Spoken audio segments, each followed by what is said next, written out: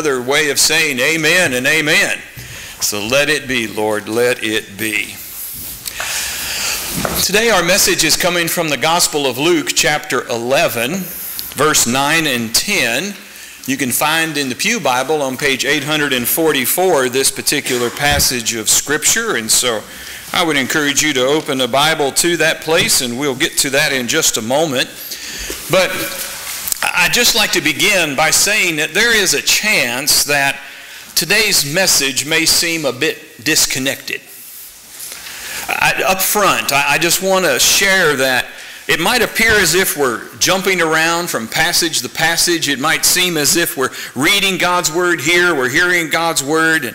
And you might even find yourself thinking, yeah, preacher, is there a main point to this that you're preaching on today? Well, I pray that it will be so. But can we just wait and see what God might be saying this morning? And so the passage is from Luke chapter 11, verse 9 and 10. The title is, Are You Listening? And as we're going through experiencing God, we're learning the different realities of what it means to come and to know God. And the reality over the next 2 weeks that we're going to be dealing with is that God speaks. And so the message entitled, Are You Listening? Are we listening? Fits right in, I pray. The reality is this: God speaks by the Holy Spirit through the Bible, through prayer, through circumstances, through the church, to reveal Himself, His purposes, and His ways. And so God is wanting to speak to individuals and to a congregation, but in order for that to happen, we've learned that we must draw close to Him and have an intimate love relationship with Him. Begins with Jesus Christ, our Savior and Lord, but then develops and grows stronger as we spend time in the Word, spend time in prayer, and we are aware of what's going on around us, and as we meet together as the church. And so, are we listening? Are you listening? You know, last year was our 150th anniversary. Our sesquicentennial. Were you ever able to get that to roll off your tongue? Sesquicentennial. Let's just try it. 1, 2, 3. Sesquicentennial. Yeah, that was good. That was really good. Our 150th anniversary. Our congregation began on Christmas Day in 1869. What a great day to start a church, isn't it? And so we celebrated last year. We took the time and we had a time of celebration, opportunities to celebrate. We also took opportunities to renovate as we renovated our worship center here as well. Well, this year and for the foreseeable future, we are asking God to help us to innovate. Well, what on earth does that mean? What do we mean? Well, what we're meaning is that we're asking the Lord to bring about church revitalization. God to cause us to be a church that is vital for this community. This community doesn't exist for us. We're here for this community and beyond. Now, we're a country church with a global mission to influence the world for Christ, beginning right next door. And so we're asking God to cause us to be vital. Lord, revitalize us. Give us a fresh encounter with you, a closer walk with Thee. Help us, Father God, to be the people of God you want us to be. Several weeks ago, Diane and I made a commitment, and that is that we were going to set the alarm on our cell phones to go off at 11:09 every day. And that was to be a reminder for us to pray for the body of Christ, known as Grandview Baptist Church, to pray for church revitalization, to pray for you, and to pray for us. And we've continued with that commitment all the way through this day. And folk have said, well, why 11:09? Well, it comes from the verses of Scripture we're looking at this morning. This is kind of a springboard into the message, these verses today. Jesus in chapter 11 of Luke has been teaching His disciples how to pray. They said, Lord, teach us how to pray. And so He gave them what we know as the Lord's Prayer. But down in verse 9, He's continuing with this attitude of prayer. How do we pray? Look, so I say to you, ask, and it will be given to you. Seek, and you will find. Knock, and the door will be open to you. For everyone who asks receives, he who seeks finds, and to him who knocks the door will be opened. And so we are asking the question as we ask, seek, and knock, are you listening? Years ago, Diane and I found ourselves in the city of Budapest, Hungary. Now, Budapest is a beautiful city. The Danube River flows through the center of that particular town. We happened to be there at winter time. It was cold and it was snowy. And what's interesting about the city of Budapest is that it used to be two principalities. There was Buda, the city of Buda, over on the west bank of the Danube, and Pest was on the eastern bank. And about 160, 170 years ago, they formed into one community, one principality, and it's known as Budapest today. Well, most of the shopping and most of the things that we were involved in ministry-wise and such were on the Buda side, but the guest house that the IMB, International Mission Board, had for us to stay in was on the Pest side. And so we would have to ride a tram to get from one side to the other and go across the bridge that you just saw. We were on a tram and we had gone way over into the town where we needed to be. We were involved with what we were doing, and it was a cold, snowy night. And we started working our way back now to the guest house. We got on a tram and we rode across the bridge, and we figured everything was okay and didn't realize that the tram took a wrong turn, or a turn different than what we were used to. We were just enjoying looking out the windows at the scenery, and we'd hear at every stop, Hungarian. And of course, we don't understand Hungarian. It was going right over our heads. And so, you know, it would stop, and Hungarian would tell, I guess, the stop that we were at, and people would get off, and we'd go a little farther down to the next stop, Hungarian, and people would get off, and we just kept going stop after stop after stop, till finally there wasn't anybody else left on the tram but us. And we're like, wow, well, that's really something. But, you know, we were enjoying the evening, and finally it came to a stop, and it didn't move. Hungarian. Oh, we were, again, looking, oh, look how beautiful it is. I was saying, Hungarian. Oh, wasn't it a great day? We sure enjoyed today. It was a lot of good things happened. Hungarian. And we said, oh, aren't you glad we're sitting on this nice, warm tram here on this cold, snowy night? And then, in English, the tram driver, the conductor, finally said, hello, hello. This is the last stop. Please get off the tram. We hadn't been listening. Well, we were, but we weren't paying any attention because it was something we couldn't understand. But finally, cut through this communication, said, hey, this is the last stop. Get off. And so we did. And that tram then took off toward the barn, and there we were, and we did not recognize where we were. We had no clue. We were like, uh-oh, we were on the wrong tram. We were on the wrong tram. Are you listening?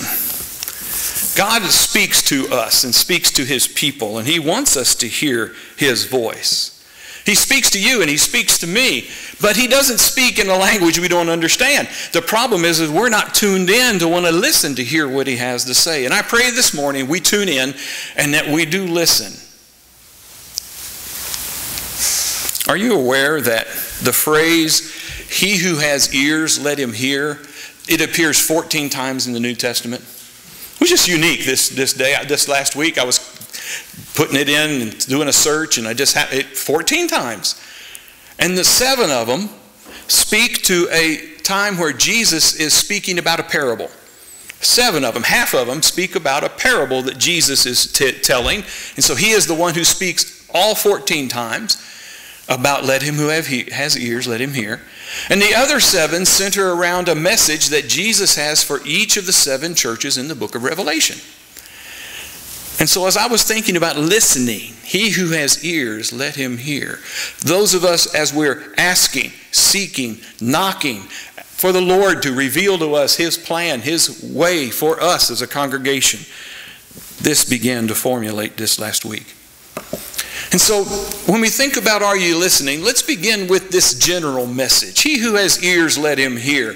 Do you know the parable that this centers around? It's really interesting. It's a parable that shows up in all the Gospels. 7 different times Jesus says it. Well, we're in the Gospel of Luke, chapter 11. Just turn back to chapter 8. We're in the same book, Luke chapter 8. And what we find out beginning in verse 5, that it is the parable of the soils. Jesus used that phrase, let him who has ears, let him hear, 7 different times, as he was referring to the parable of the soils. Now, I have heard this particular parable described as the parable of the sower. But it's actually the parable of the soils.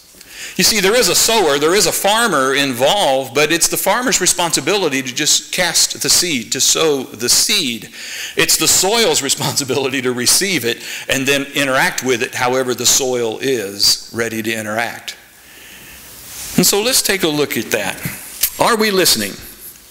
Verse 5 following, a farmer went out to sow his seed, and as he was scattering the seed, some fell along the path, and it was trampled on, and the birds of the air ate it up. Some fell on rock. Where it came up, the plants withered because they had no moisture. Other seed fell among thorns, which grew up with it and choked the plants. Still other seed fell on good soil, and it came up and yielded a crop 100 times more than was sown.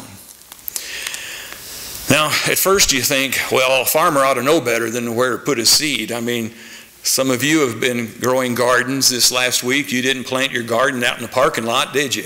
You planted it on the soil that you knew would produce the best. Farmers go out and prepare the place where they're going to put the grain, the seed, so it'll go in the soil. They prepare it, they plant it, they cultivate it, do all that's necessary to see a harvest come forth. But in this particular parable that Jesus is saying, he just says a farmer went out to sow his seed. He was just, and in those days, you know, they were casting the seed, a bag of seed in a bag over their hip, and they would cast the seed as they would go. And some would fall in places where it maybe not produce much. Well, the disciples were saying, well, Lord, I understand. What's this parable really mean? And down in verse 11, Jesus says, this is the meaning of the parable. The seed is the word of God, the gospel message. Jesus saves. Verse 12, those along the path are the ones who hear, and then the devil comes and takes away the word from their hearts so that they may not believe and be saved. Those on the rock are the ones who received the word with joy when they hear it, but they have no root. They believe for a while, but in time of testing they fall away. The seed that fell among the thorns stands for those who hear, but as they go on their way, they are choked by life's worries, riches, and pleasures, and they do not mature. But the seed on good soil stands for those with a noble and good heart who hear the word, retain it, and by persevering produce a crop. My interpretation of Scripture here is that there is only one of the 4 sets of soils that do not receive the seed, do not receive the good news. There's only one set of soil that is not saved, and that is on the path, where it is so hard and the soil can't receive it. And in fact, it just says, verse 12, those along the path are the ones who hear, and then the devil comes and takes away the word from their hearts so that they may not believe and be saved. There are those, I pray not here in this hearing today, but those who their heart is so hard that the seed of the gospel of Jesus, of the love of God through Christ, does not penetrate. But yet the gospel has been shared. And the gospel is shared throughout our community. But yet there are those who still have not received it, and they have not been saved. But the others are those who are saved, but they struggle in some ways. Verse 13, those on the rock are the ones who receive the word with joy. They've received it. They rejoice when they hear it, but they don't have a root. And they believe for a while, but in the same time of testing, they fall away. They have not matured in their faith. They receive Christ, and they're babes in Christ. And they begin with the milk of the good news of God, you know.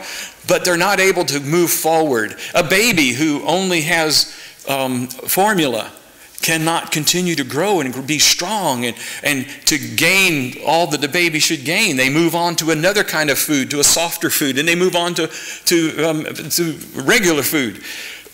And as believers in Jesus, we're to do the same. That when we receive the Word of God, we are to then read it and contemplate it and allow ourselves to grow in what God would be teaching us. Are there some here and within the hearing today? You've received Christ, but you still would be considered a babe in Christ, a young child of God, no matter what age you might be, but you haven't grown in God. Verse 14 says that there was seed that also fell among thorns, standing for those who hear. I mean, they've received it, but as they go on their way, they are choked by life's worries, riches, and pleasures, and they don't mature.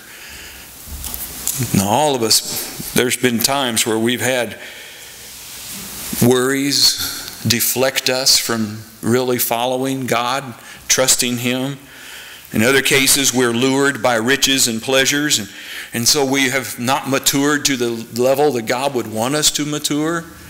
Paul said to the church in Corinth that, you're still babes. I can only write to you these simple things. By now you should be eating meat, meaning that you should be grasping the deep things of God, but they still hadn't yet.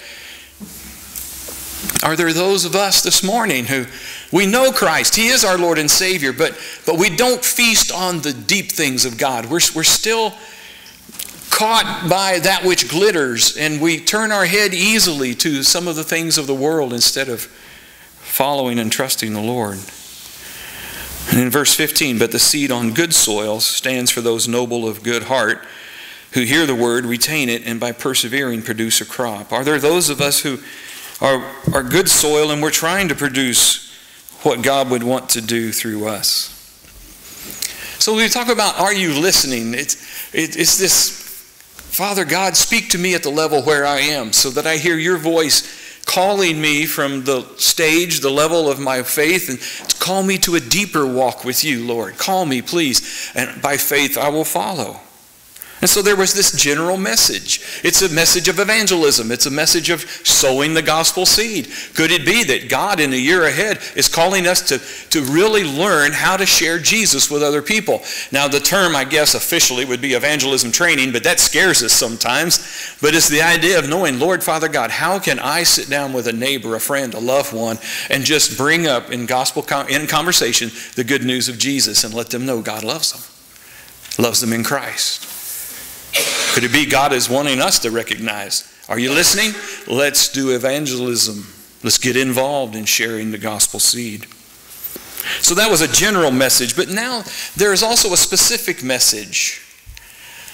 And in this case, it's not just he who has ears, let him hear. In the book of Revelation, there are 7 churches that Jesus gives a message specifically to each one of these churches. And he says this to all 7 of those churches: he who has an ear, let him hear what the Spirit says to those churches. What's being said is that there is a clear and specific message that's given by Christ to every church, also, I think, to every Christian. And so let's turn to the book of Revelation. Let's just take a look at those. Very last book of the Bible. Revelation chapter 2 and chapter 3. There is this clear and specific message that the Lord speaks to every one of these churches. Where is the body of Christ known as Grandview Baptist Church in this passage? Where are you in this series of scriptures? Where do you fall in? Let's just take a look. First is that there is the busy church in Ephesus. The busy church. In chapter 2, verse 1, it says, these are the words of him who holds the 7 stars in his right hand and walks among the 7 golden lampstands. That's, of course, Jesus saying, I'm the one that walks among the churches. Now he says to this church, this busy church, he says, I know your deeds, your hard work, your perseverance. I know that you cannot tolerate wicked men and that you have tested those who claim to be apostles but are not. You have found them false. And so you have persevered and have endured hardship for my name. You have not grown weary yet. Verse 4. Yet I hold this against you. You have forsaken your first love. Remember the height from which you have fallen. Repent and do the things you did at first. If you do not repent, I will come to you and remove your lampstand from its place. This is a message to a busy church. Jesus says, I see what you're doing. I see all your hard labor, your activity, all the things that are going on there. He even seems to say it's a blessing. You are really mindful of what it is to have a theological foundation. You're active in sharing and persevering, working hard, all of your deeds. But then he does say this, you have forsaken your first love. And it's the idea that they've gotten so busy in doing that they have left being. Now, isn't it interesting that God created us, in our English language anyway, we're human beings, not human doings. And we are to be who God wants us to be in Him. And sometimes we can fall into the trap of just being active, being busy, but it keeps us from being still. Doesn't God's word say, be still and know that I am the Lord? And so when we are seeking the Father, we can't be busy all the time and our mind's on other things, and we miss out on the chance to really hear what God might be saying. This can be in the life of a church. It can be in the life of a Christian. And so there is this busy church at Ephesus. Then we have the suffering church in Smyrna. Verse 8, it says, these are the words of him who is the first and the last, who died and came to life again. I know your afflictions and your poverty, yet you are rich. I know the slander of those who say that you are Jews and are not, but are of the synagogue of Satan. Do not be afraid of what you are about to suffer. I tell you, the devil will put some of you in prison to test you, and you will suffer persecution for 10 days. Be faithful, even to the point of death, and I will give you the crown of life. Now, I don't really know of a congregation in America that's undergoing persecution like this church seems to be undergoing. And I know there have been some churches that have been told they can't meet, or they have a reduced number. And I just praise the Lord for some of those congregations that have just said, hey, we're going to meet. We're just going to get together. You do what you got to do, government, but we're going to be who we are. We're the family of God. But there's no churches really that I know of in the States that are suffering like other churches and congregations around the globe, where it is the threat of serious persecution. That when they gather for worship, they don't know. There could be a bomb go off. There could be an attack on that particular place. And there are people who gather in homes in secret, and they worship the Lord, not loudly but quietly. And they praise God because they don't know if their neighbor is going to be causing them some problems. It happens, and it is happening. And so there is a suffering church. It could be, even here in our number this morning, there is an individual or two. You're suffering for your faith. You can't be vocal in your family or at your place of work. And I mean, really, there is that threat that something could happen or you would lose your job because of all of that. Our prayers are with you. To the busy church at Ephesus, the Lord had a message. To the suffering church at Smyrna, He said, hang in there. I'll give you the crown of life. But then we move to this church that finds itself in a difficult place. It says in verse 12, these are the words of him who has the sharp double-edged sword. I know where you live, where Satan has made his throne, yet you remain true to my name. You did not renounce your faith in me, even in the days of Antipas, my faithful witness, who was put to death in your city where Satan lives. See, we're talking persecution. But then, listen, he goes on to this church. This church finds himself in a difficult place. Nevertheless, I have a few things against you. You have people there who hold to the teaching of Balaam, who taught Balak to entice the Israelites to sin by eating food sacrificed to idols, by committing sexual immorality. Likewise, you also have those who hold to the teaching of the Nicolaitans. He says, repent, therefore. Otherwise, I will soon come to you, and I will fight against them with the sword of my mouth. This church seems to be standing for the Lord, but they're in a difficult place. They recognize what's going on in their culture around them, and they're sort of kind of dabbling in some of the cultural stuff. They seem to be allowing into who they are as a body of Christ, and they're making exceptions with some things that exceptions are not in Scripture to be made. There seems to be this, you have people there who hold to these teachings, and these teachings were leading to sin, and they were not of God. And sometimes in our own personal life, we can find ourselves in a difficult place to where we know what it is to stand for the Lord. We know what His Word teaches us, but we can sort of begin to dabble in some of the things of the world. We move on to the compromising church. What we're noticing here is kind of a slippery slope. When you start off in a difficult place, you stand for the Word, but then you start kind of looking at some things and dabbling in some areas, playing the fringe on some things. You find yourself soon compromising your positions. Verse 18, these are the words of the Son of God, whose eyes are like blazing fire and whose feet are like burnished bronze. I know your deeds, your love and your faith, your service and perseverance, and that you are now doing more than you did at first. Nevertheless, I have this against you. You tolerate that woman Jezebel, who calls herself a prophetess. By her teaching, she misleads my servants into sexual immorality and the eating of food sacrificed to idols. I have given her time to repent of her immorality, but she is unwilling. So I will cast her on a bed of suffering, and I will make those who commit adultery with her suffer intensely, unless they repent of her ways. I will strike her children dead. Then all the churches will know that I am He who searches the hearts and the minds, and I will repay each according to your deeds. It seems as if this church has become so compromising that they now are accepting of the progressive things of culture. Okay, well, this is the thing that's going on today. This must be where we need to then progress ourselves to be more open, more accepting, and okay, all right. And to the point to where even the leadership of the congregation, they're promoting this.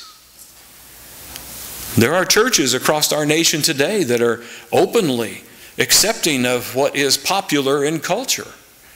But God's Word is very sure, very clear on who we are to be. We cannot, we should not by our decision, it's the Word of God. And we trust it and we follow it and we don't compromise. Oh, but Christian, if we find ourselves in a difficult place and we start playing the fringe, and we can begin compromising ourselves. And if we find ourselves compromising with some of the things of the world, we can find ourselves in deep trouble, because then we get close to the next church, the dead church in Sardis. It says in chapter 3, verse 1, these are the words of Him who holds the 7 spirits of God and the 7 stars.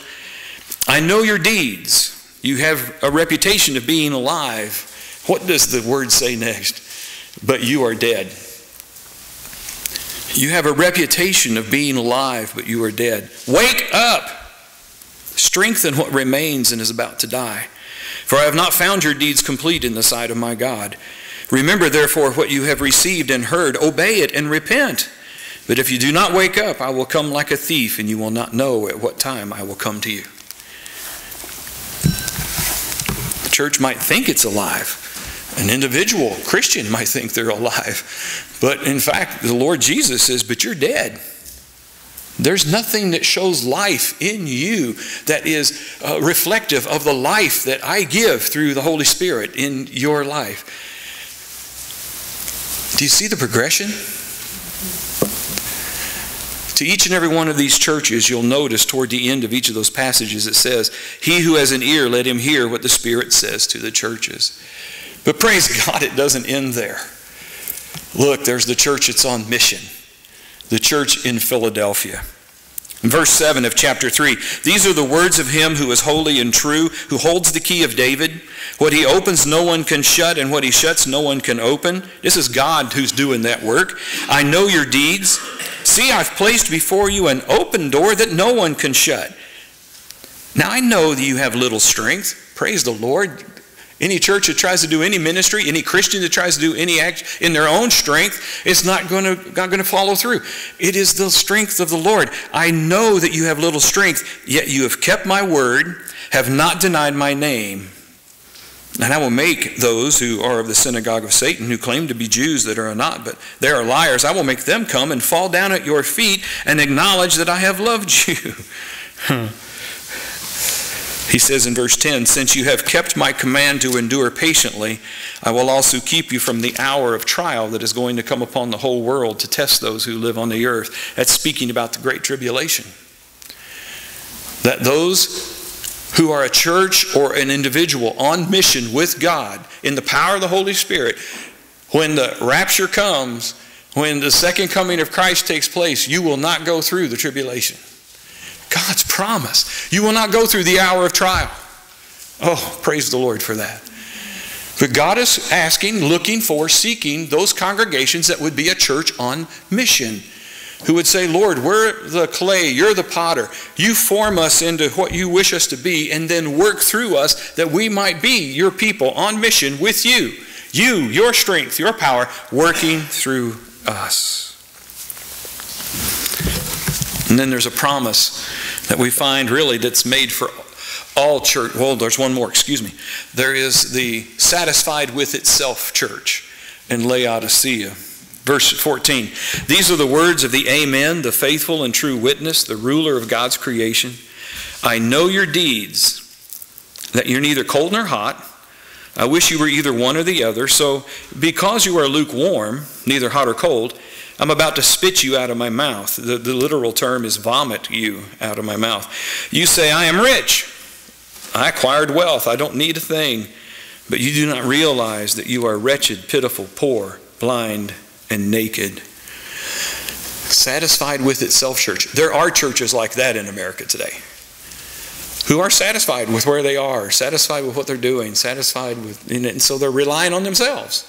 There are Christians who are satisfied with themselves. They're satisfied with the level of commitment and devotion they have to God, satisfied with their level of relationship with God.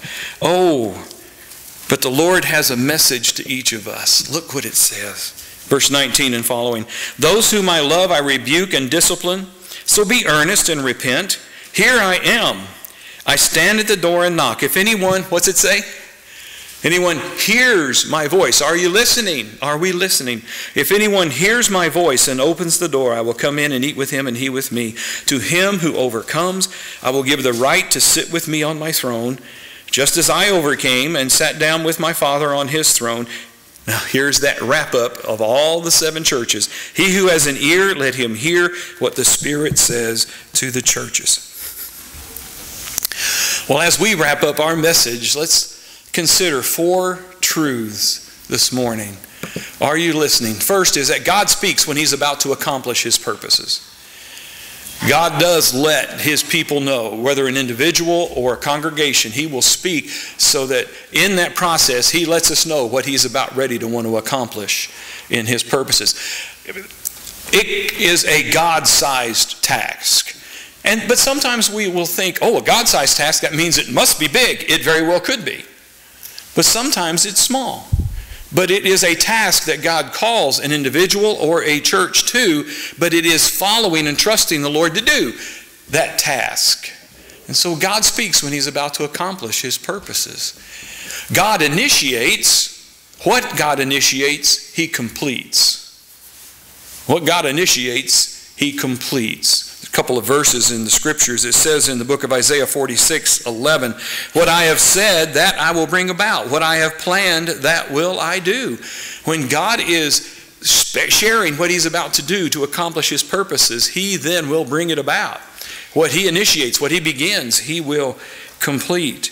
Another passage in the book of Philippians chapter 1 verse 6, it says, being confident of this, that he who began a good work in you will carry it on to completion. There's a Gospel of Mark, there's a story of where Jesus and some of the disciples get in a boat, and they're on one side of the shore of the Sea of Galilee, and they're going to the other side. And as they're going through the Sea of Galilee in the boat, a storm comes up.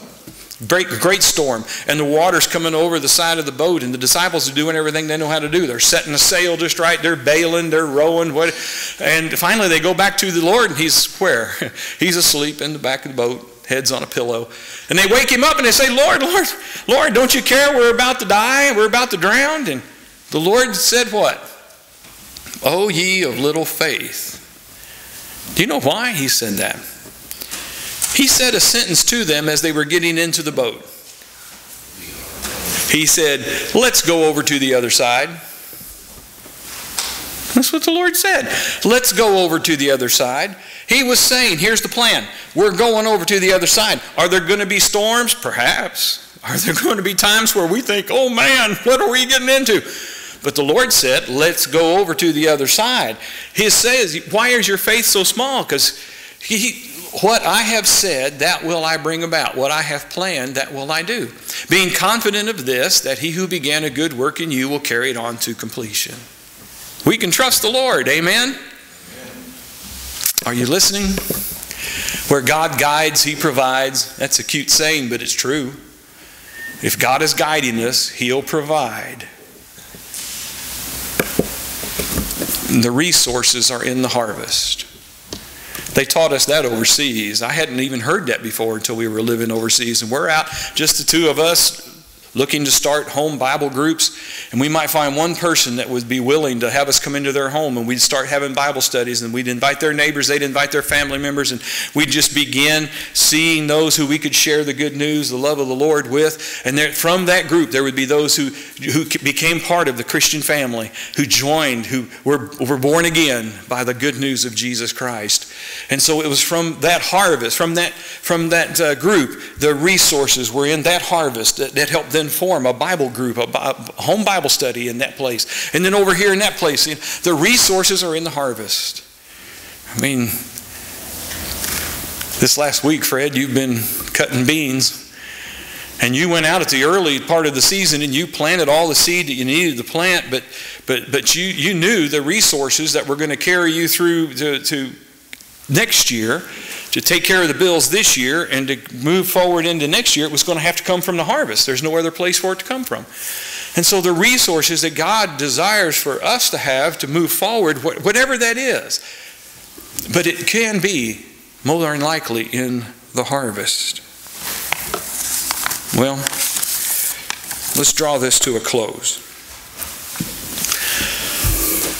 There we were, standing at that tram stop, and it was cold, and those tracks just went on and on and on, and we watched that tram as it went on to the barn, and it finally disappeared around a corner, and we were like, what do we do now? I mean, what should we do? Should we wait and hope that another tram comes by and will pick us up from the other direction? I mean, it's the end of the season, at the end of the night, they're going to the barn. Should we take off walking, following the tracks, and hope that we wouldn't get caught in between stops? Because if you take off from the stop you're at and you're going, okay, let's try to get to the next stop, but yet if a tram comes while you're stuck in between, it won't stop for you. You have to be at the stop. Or should we cut across the tracks and go try to find a place that we maybe recognize and we can find ourselves back home? What do we do? What should we do? Well, what should we do as a congregation? What did it say back there in the Gospel of Luke? So I say to you, ask and it will be given to you. Seek and you will find. Knock and the door will be open to you. For everyone who asks receives. He who seeks finds. And to him who knocks the door will be open. So what should we do? Should we see if we can figure out a direction that makes sense and go that way? Should we look at our budget and our weekly giving and let that govern what we should or shouldn't do? What if we just jump in and get involved in something, anything, so that we at least are doing something? What if we do what Diane and I did at that tram stop in Budapest? You know what we did? We waited. We actually were praying, Lord, what do we do? And we just waited. We waited and we waited. It took a while, but the wait was worth it. Because another tram did come. And it was the right tram that we needed, and it took us toward the direction we wanted to go. So, like I said at the beginning, we might be asking ourselves, what's the main point of all this today? May I just present this as we ask, as we seek, as we knock? What if we wait? What if we wait on the Lord and just say, God, here we are, your people. We want to be a revitalized congregation. We want to be people on mission with you. But Lord, we want you to direct our steps. So what if we wait and pray and seek and ask and knock until we've heard from the Lord? What say you?